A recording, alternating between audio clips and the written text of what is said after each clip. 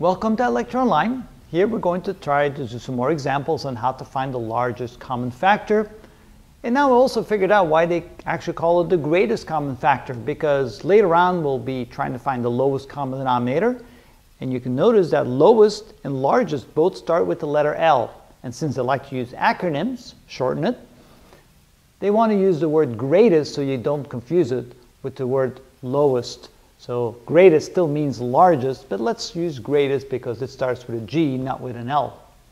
We have three sets of numbers. We have two numbers here, and three numbers there. We need to find the greatest common factor of each of those sets. Starting with the numbers 52 and 72, the technique first is to see if the smallest number evenly fits into the largest number, which it doesn't.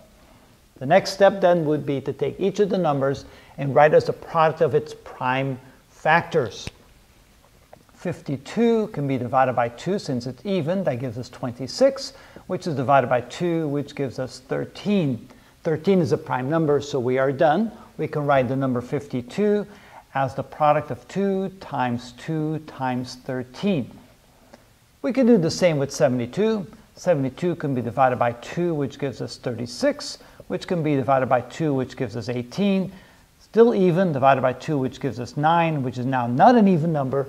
9 can be divided by 3 to give us 3, which means 72 can be written as the product of 2 times 2 times 2 times 3 times 3, which means we've now written both 52 and 72 as the product of the prime numbers, the smallest prime numbers. Notice with 52, it has two 2's and one 13 in the sets of prime numbers when they're multiplied together. The number 72 has three 2's and it has two 3's, which means to find the lowest, or I should say, see there, that's why we don't use largest, the greatest common factor. Here we have two 2's, here we have 3. We take the smallest number of them. So the greatest common factor, the GCF, or greatest common factor, is equal to 2 times 2. Now here we have two 3's, but there's no 3's over there, so we can't use any of the 3's. Here we have a 13, but we don't have a 13 over here, so we can't use any of the 13's, which means the greatest common factor in this case is simply 2 times 2, or 4. 4 fits into 52, and 4 fits into 72 evenly. Let's do a quick check. 52 divided by 4, well, that's equal to 13. That's an integer number. And 72 divided by 4 is equal to 18. So you can see that since both of those are integer numbers, 4 fits evenly into 52 and 72, and it's the largest common factor. There's no other number larger than 4 that fits evenly into 52 or 72. You can try it, you won't find it. Let's try the number 75 and 45. Again, the smallest number does not fit evenly into the largest number, so 45 is not the greatest common factor. Then take the number 75. Well, it cannot be divided by 2, but it can be divided by 3, because when I add 7 plus 5 together, I get 12. I add the 1 and the 2 together, it gives me 3, which means 75 can be divided by 3, which gives me 25. Now 25 can only be divided by 5, which gives me 5. That means 75 can be written as 3 times 5 times 5. So it's a product of its smallest prime numbers, of the smallest prime numbers.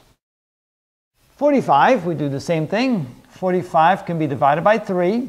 3 goes into 45 15 times. That can still be divided by 3. 3 goes to 15 5 times, which means 45 can be written as 3 times 3 times 5.